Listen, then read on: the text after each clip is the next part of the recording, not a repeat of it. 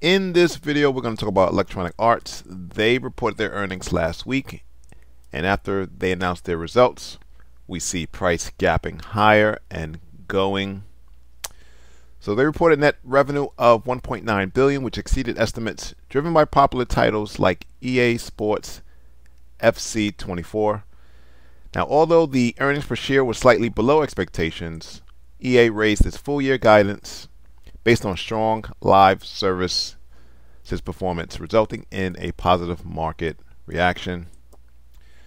So this is the monthly chart, as I like to start off most videos with. This is considered multi-time frame analysis, where you do a top-down analysis from your high time frames to your lower time frames.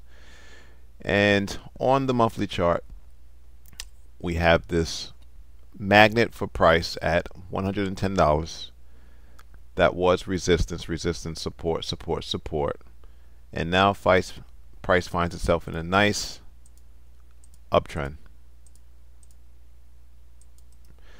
And typically, if you want to put the odds in your favor, you want to trade with the general trend. There are many investors out there that primarily just counter trend, but I prefer to trade with the trend. It's kind of like a salmon swimming upstream, only to their depth, versus swimming downstream to open seas. Nevertheless, when you are trading with the trend, you want to buy on pullbacks. And so in this weekly chart, you have what's called fractal. And fractal means that price action that occurs on the high time frame also occurs on the low time frame. So in this case, we have this impulse move and then the pullback, potentially for the next impulse moves higher. And let's put this one in. Let's see if red shows up. Yep. Again, so if this is the next impulse move higher, the pullback was a great opportunity to get long.